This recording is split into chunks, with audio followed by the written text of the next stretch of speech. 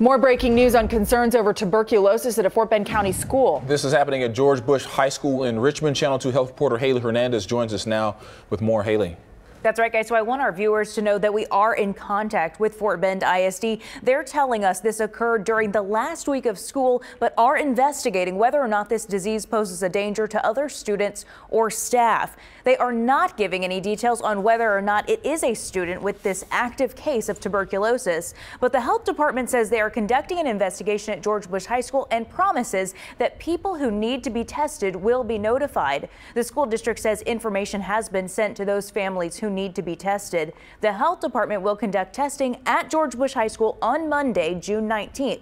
Now, you may remember that this is not the first case we've reported in Fort Bend this year. In February, Clemens High School said they had a case, but due to privacy laws, never disclosed whether it was a student or staff member there. And in El Campo, which is Wharton County ISD, a female student allegedly contracted TB in February.